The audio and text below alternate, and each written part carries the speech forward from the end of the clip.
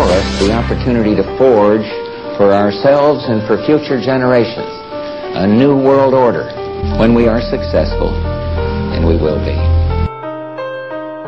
There is a chance for the President of the United States to use this disaster to carry out what his father, a phrase his father used, and that is a new world order. The United States is in a key position to shape this so that the problem of the Bush presidency will be the emergence of a new international order.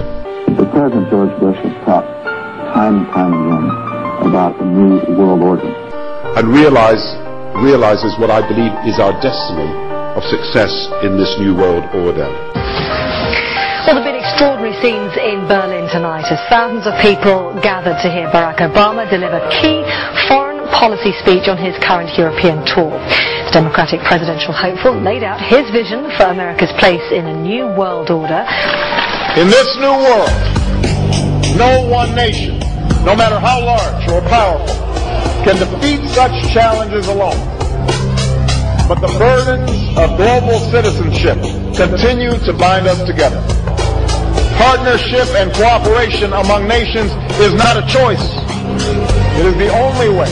There is a global meltdown coming. It is a global depression. And one world currency and one world financial system is the end game. China said last week they want one global currency. France said yesterday or the day before that they want one world order, a new world order at the end of this event.